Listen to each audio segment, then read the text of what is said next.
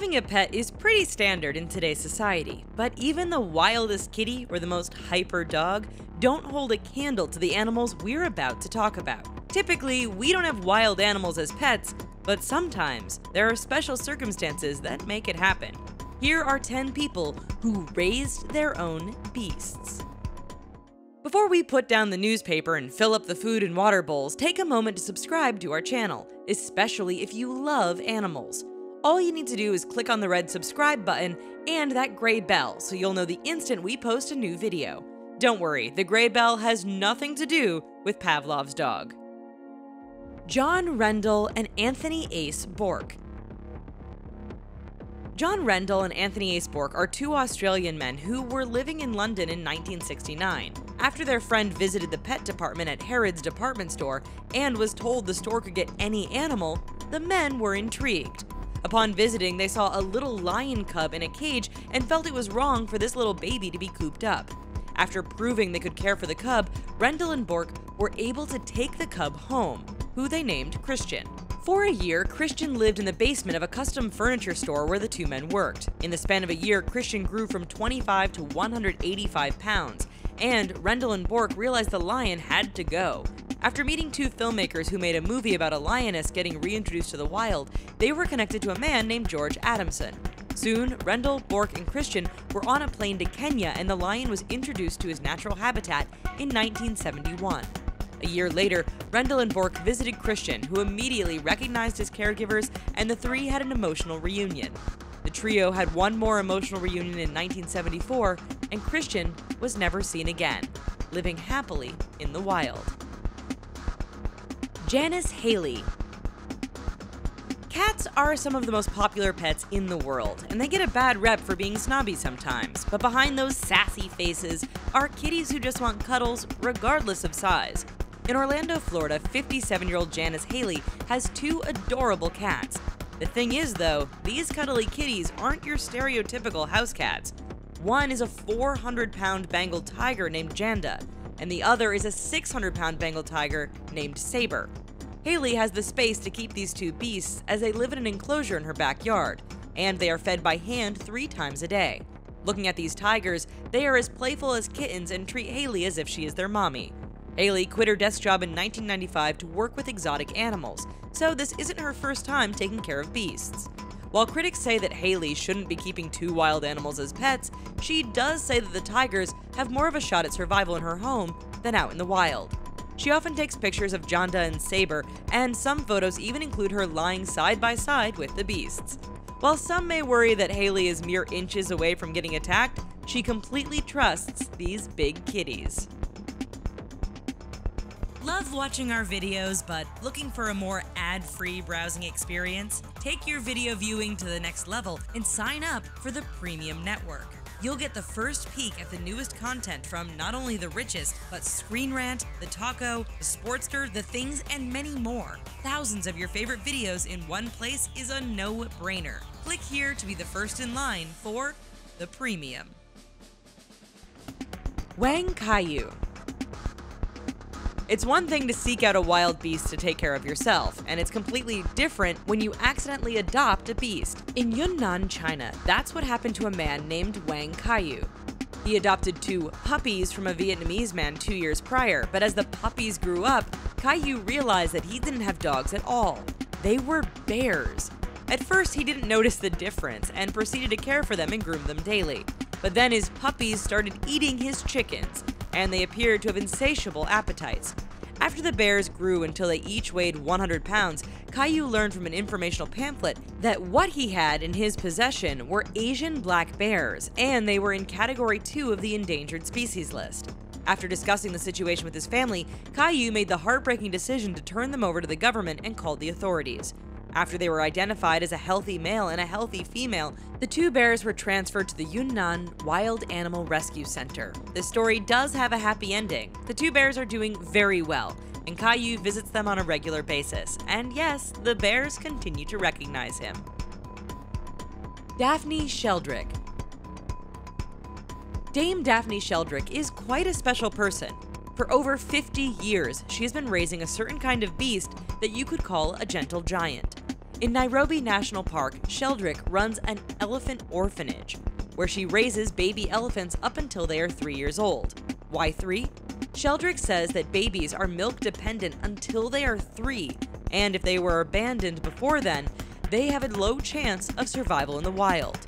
There are a variety of reasons why a baby elephant may be orphaned. Poaching is one of the biggest reasons. And they can be abandoned due to falling down wells or because of humans intervening and causing the mother to abandon her baby.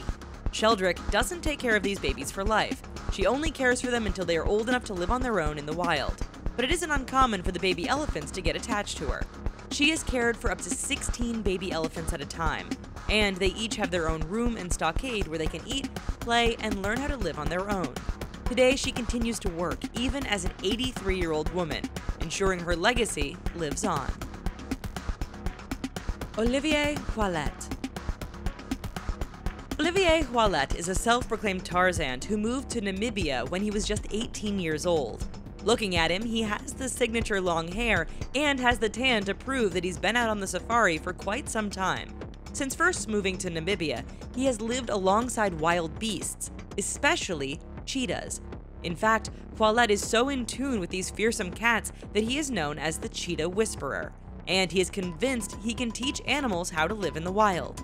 Much like Sheldrick, Ouellette connects with baby cheetahs who have been orphaned by poachers and sent to animal enclosures.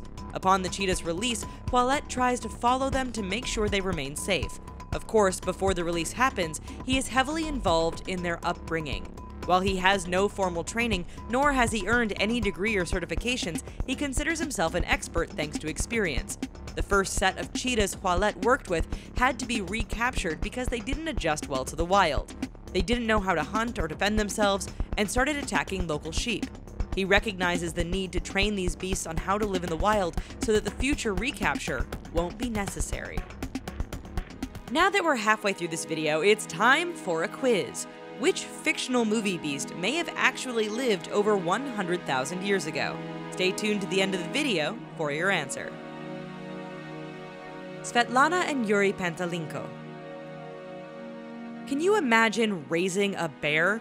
They are normally seen as ferocious beasts out in the wild, but if raised properly, it seems that a bear can be just like his stuffed persona, the teddy bear. But what happens when they become full grown and the living space gets cramped? 23 years ago, a Russian couple named Svetlana and Yuri Pantalinko adopted an orphaned bear and named him Stefan.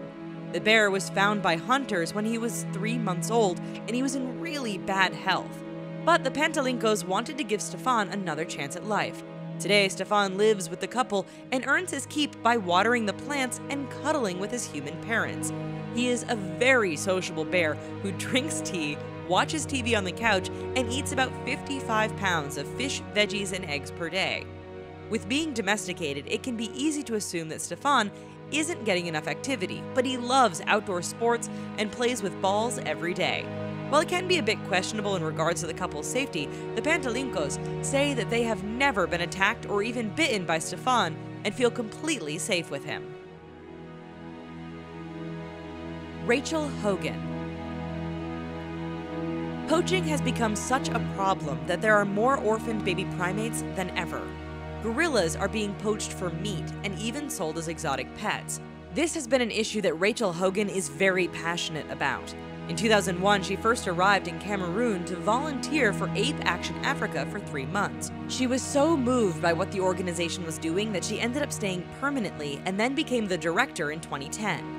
Hogan then found herself becoming a mom to a baby gorilla after its mother and relatives were taken by poachers and turned into bushmeat. Hogan first met the baby gorilla when he arrived at her animal sanctuary and became his mother.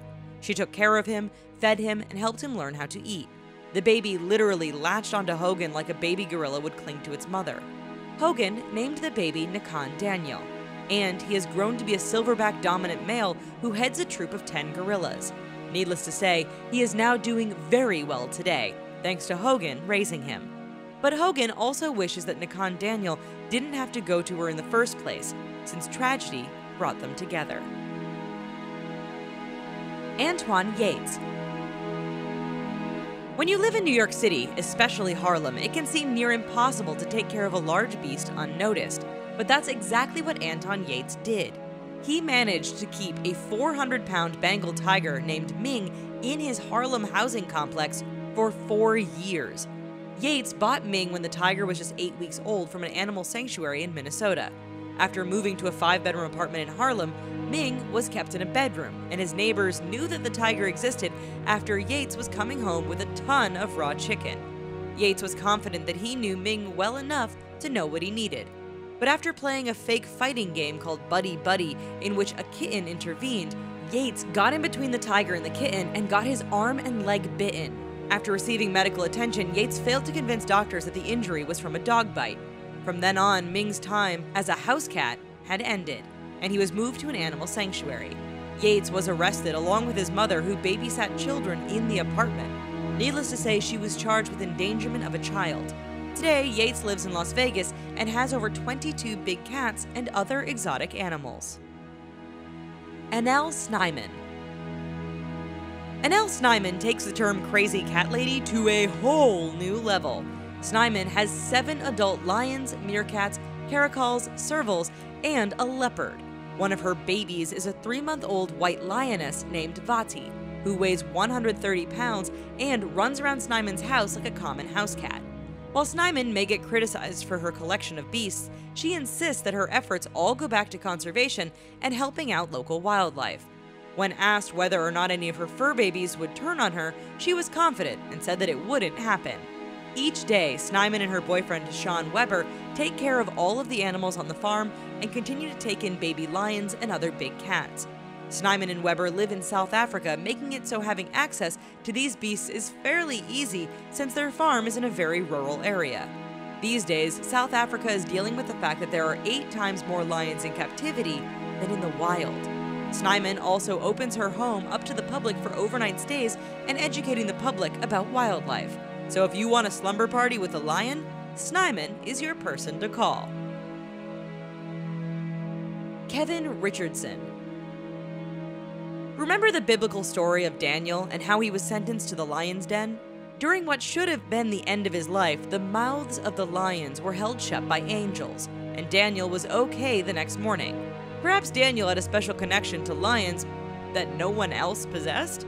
If you're skeptical, then let us introduce to you Kevin Richardson, who is also known as the Lion Whisperer. He definitely earns that name. He can hug a lion one moment, have it lean on him, and even have a lioness snooze on his leg. He has been face to face with a cheetah and still has all of his body parts. Richardson is a world-renowned animal behaviorist who has raised lions like they were his children. Instead of following the rules of the animal kingdom, Richardson relied on his instinct. He slept, fed, and lived alongside lions as well as cheetahs and leopards. But if you were to ask him what his favorite big cat was, he will still tell you it's the lion. Throughout the years, he has been punctured, scratched, and bitten, but never in a malicious way. He continues to work with animal conservationists in South Africa and has his own wildlife sanctuary, where he continues to raise the beasts of Africa. So, which fictional movie beast may have lived over 100,000 years ago?